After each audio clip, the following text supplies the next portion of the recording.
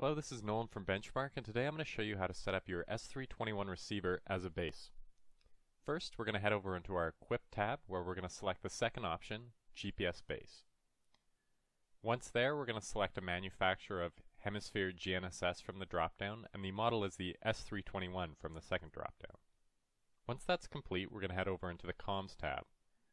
We're going to select Bluetooth from the Type dropdown, and we are going to select the device we want as our base. The number found in the device dropdown can be found on the bottom of the receiver. It is the serial number. If your device has not already been paired with your data collector, you can pair and find the device using this hammer and wrench tool next to the Bluetooth type Windows Mobile dropdown. So once we've selected the proper receiver that we want to use for our base, we're going to hit the receiver and blue plug button that is to the left of the green checkmark button. This is just going to establish that we have a proper Bluetooth connection with the data collector. Once that's complete, we're going to head over into the receiver tab, where we're going to make sure of a couple things. We're going to make sure that we have Hem S321 as the antenna type, and that our antenna height is set. This is going to be measured from the bottom of the receiver to the ground.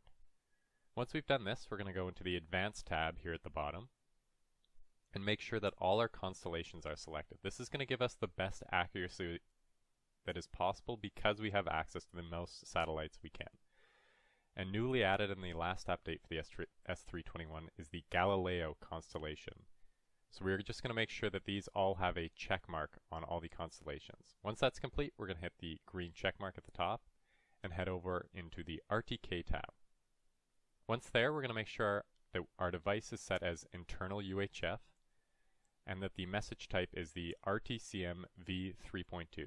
So next to our internal UHF, which is the internal radio inside the hemisphere, we're going to hit the wrench and the hammer button here to configure that radio.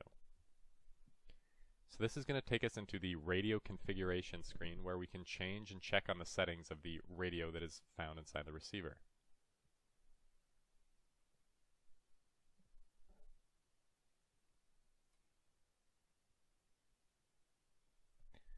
Once there, we're going to check that our power is at 1 watt. This will give us the greatest range from the receivers. We're also going to either write down or memorize what our channel is, so that when we come back to the rover, we know what channel we need to place the rover on. If the rover and base are not on the same channel, they will not be able to communicate, and you will not be able to get a fix on the rover. So once that's complete, we're going to hit the green check mark at the top again.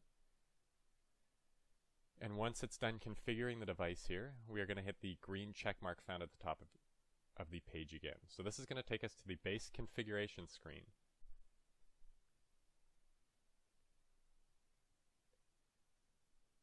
Once there, we're going to hit read from GPS and leave it at by number 10 times. So this is going to take 10 shots within the SurvCE, and it will then average it and find out where your base is sitting.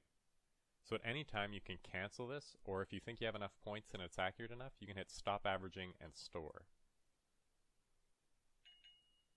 So once you hear that chime, you're going to see a screen that says RTK broadcast ID. You don't have to change anything in there, it's fine.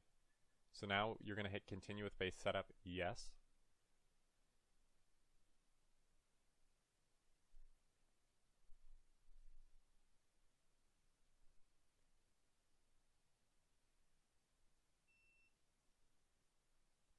And now if you're satisfied with where your base is and you want to come back to that the next day, you can hit save settings to file, yes.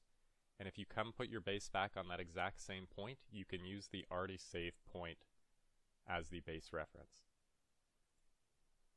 So thank you, that's all for today. If you have any more questions, you can reach us at 1-888-286-3204, or you can find us online at benchmark.ca.